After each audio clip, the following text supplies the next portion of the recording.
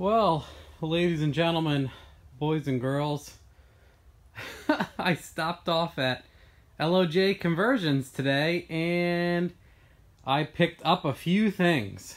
I bought his ultimate kit basically, so I have always done my own engine mounts and turbo kits and a lot of stuff on my own, and I'm very pleased to be just doing a bolt-on kit for once. I wanted to see how the other side lives, and everything's already done for you. It's all quality components. Some of you are getting your minds blown right now. I'm almost done with the nitrous kit. The videos are coming along for that. I just wanted to show you guys the amount of stuff that comes in one of Steven's kits. This, yeah, it's everything. It's, when I say it's everything, it's everything. Let's take a quick, this is the entire wiring harness that plugs into the Nissan. It has Nissan connectors, so this stuff plugs into the Nissan body control module. It has a CAN bus translator that translates the GM CAN to the Nissan CAN and back and forth, so all of the integrated things work. That, I believe, is, it's one of the brackets for the accessory brackets. This is for the power steering pump.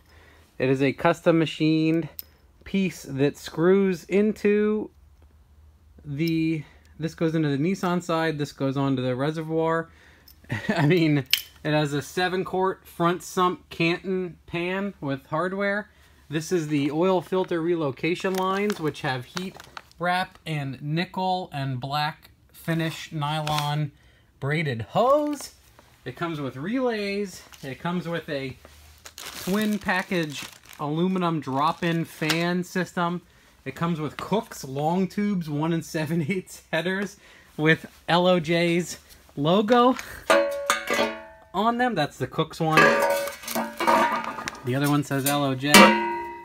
Take a look at that. Incredible. This is more of the accessory drive, idlers, pulleys, brackets. Comes with belts. This is for the speed sensor off the trans.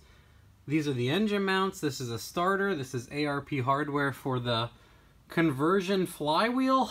That's the trans mount that you could probably pick up a motor with. A Clutch Masters clutch kit. A aluminum adapter for the transmission bell housing. That's just gaskets for the headers.